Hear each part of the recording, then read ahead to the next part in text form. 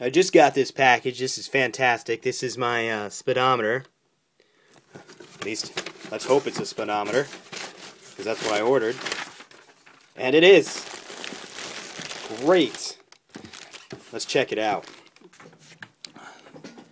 This is a 1969 Honda CL90 speedometer. Let's see what it looks like. Oh, beautiful. He wrote on it. Not so beautiful. Not great. Alright. Well, I wanted a triangular speedometer, so I got the CL90. I did some research. You know, the 1969 CT90, the SS50, the CL70, the CL90, the S90, the CS90, the CT70, all of them triangular speedometers.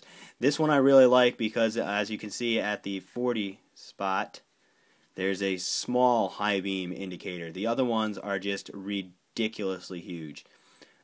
So let's hope that this thing works, and I should hook it up today and maybe check it out. Again, the writing I'm not too fond of.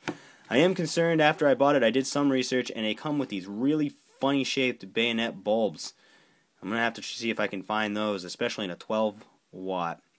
I might be able to throw some LEDs in there. I think superbrightleds.com has some that'll fit. I will need to invent some sockets though, so I'll have my friend over at Joystick Control make some of those for me probably. He wires up huge boats rather, and I think this is well within his realm to be able to do this. All in all, I'm happy with this speedometer. Not happy with the writing. I'll have to figure out a way to get that off, and I'll have to figure out a way to mount up the bolts, but I think it'll look pretty good once it's in.